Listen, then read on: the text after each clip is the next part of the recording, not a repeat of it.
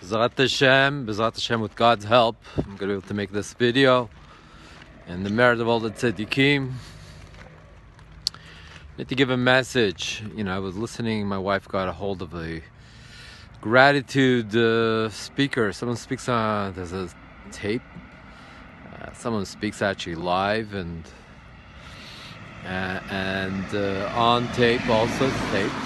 And gratitude.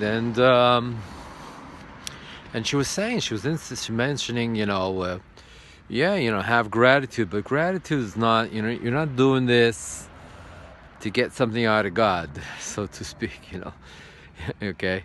You're having gratitude because you're going with the will of God.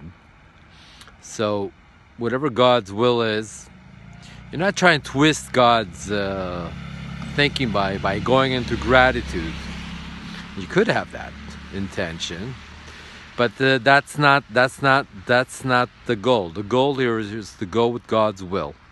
So if whatever our lives is like, we have to go. We have to try, to go with God's will. And now when it's not, we don't like it, we're human. We can speak to God and say, hey, I really, God, please, in a nice way, please, I just, I'm not happy with the way things are. I'm not happy with the way things are. I just want it better. This is really hard for me. And that's okay. There's a place for that. There's a place for gratitude where we kind of go with God's will. And we have to try to go with God's will. But we're not going into gratitude.